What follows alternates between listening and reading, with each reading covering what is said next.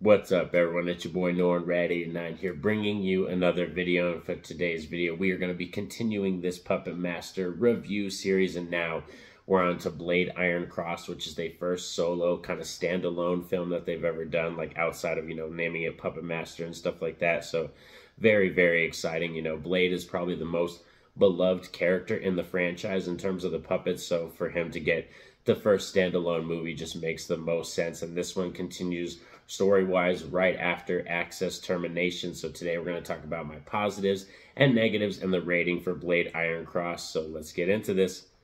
Roll it.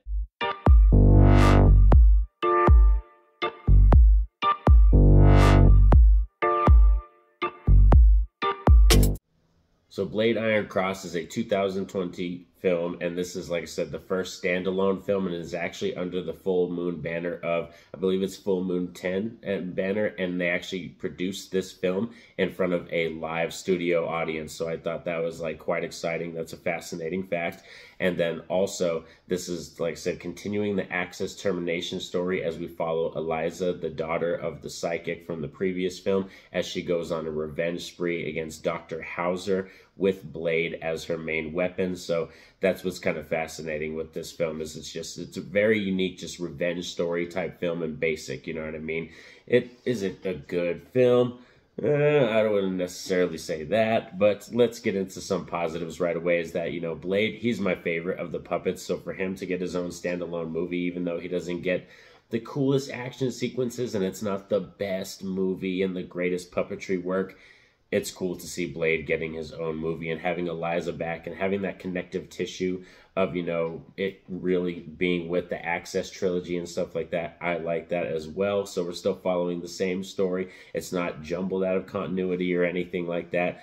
Another thing we can say about this movie is we got boobies, and a lot of beautiful ladies. So that's also a fun fact, you know what I mean? So yeah, those two things, like, it always goes a long way when, the puppet masters, you go to them and they have this kind of sleazy nature to them, you know what I mean? They always have this vibe to them, and I like that factor of, little kind of like medium softcore porn aspect to it. So that's always a fun factor of these films. And I think our actors do a fantastic job, like Roy Amberson, Tanea Fox, and Angelica Briones. I think they all do a great job. Those are some of the lead actors in this film. And, like, I don't think the acting's that bad or anything like that. Like I said, all that stuff's really cool that I just talked about for positives and stuff.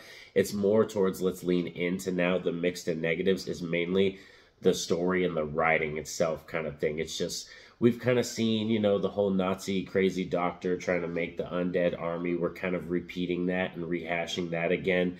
And all the dialogue and all that kind of stuff, it's not really that great. Like I said, the actors, they do the job, I think, for what they were told to do. I just don't think the dialogue's that great. I do find it fascinating that they did film this in front of a live studio audience, mainly to show, like, the directors and the audience members, like, what it kind of takes to go into special effects and, like, doing these certain things. So I thought that was quite fascinating and all that. But yeah, in terms of the story overall, it's basic, and it's not one that I feel like deserves to be in this Puppet Master franchise. And by the time you get to Bladeironcross, after you experience the 3 Access films, you get into Access termination, they're kind of hammering this psychic thing into the ground now. Another thing with this film is it's just criminally boring, and that's what sucks too, is that there's points in this film where it's just very boring and I wasn't happy with it. I was like, damn, like really, like it just has this like awkward thing where it doesn't grab me. And usually with the Puppet Master films, I'm into them. I'm intrigued by the story. I love the puppetry work, and there's characters that I can grab onto and I love. And in this one, it's just, yeah, it's kind of criminally boring. And that's one thing that, for me, that's a big thing with movies. I can watch a lot of films, and the movies can do so many egregious, crazy things, and, like, I'll still stick it through to the end. But, like, when you're becoming kind of a slow, drag-on, boring type film, and I'm losing interest, and I'm wanting to check my phone or check the time, or I'm wanting to get up and, like, get snacks, that's not a good thing for me. I think it's awesome, though. We have this weird, interesting, creepy, like, flirty line dialogue scene with, like, Eliza and Blade, where she's naked a lot, Tanea Fox. Like, give it up. She's got a freaking gorgeous body. Yeah, she gets seen by, like, Blade, and he's watching her, like, get dressed and, like, brush her hair, and she has, like, a flirty, teasy line with him. So it's like puppets and humans? What?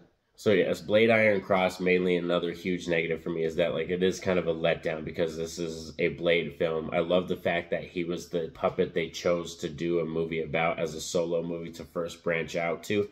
But I just hate the fact that it was this bad. Like this one's pretty low on my list and not one that I'm eager to return to, you know what I mean? Like I definitely would watch this again because I respect the franchise so much.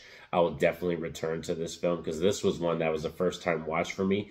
But yeah, it just was one it really did let me down in terms of what I wanted in that department of entertainment and being the first Blade type solo film. I was like, damn, they could have went and had so much more, and especially with the revenge plot thing, we just, you know, focusing on more things. But I think it was kind of a more of a project passion type piece type film, and I could understand that aspect from charlieband and Full Moon, the production company, that it was more probably like a passion project type thing, something that they wanted to execute. And if it worked for them and it did everything they wanted it to do, I'm very happy for them. But yeah, this one definitely could have been more entertaining. So we have to nail down a rating for Bladeironcross, and for me, the Bladeironcross film is going to get a 4 out of 10, very just mediocre, good time, you know what I mean? Like, I love the aspect that it, like I said, connects to the Access films.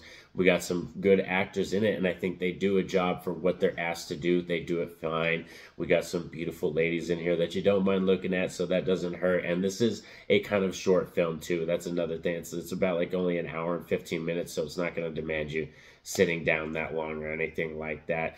But these are just my thoughts and my opinions on Bladeironcross. That means I would love to hear from all of you in the comment section. Share your thoughts on this film, and because these are just my thoughts. So let's get down in the comments and discuss what we want to talk about. But be sure to like and subscribe, because next we're going to be on to Littlest Reich, and then comes the ranking video. So you don't want to miss a thing. Make sure you press that subscribe button and the notification bell is on. But most importantly, you always know, I want you all to have a safe and happy day.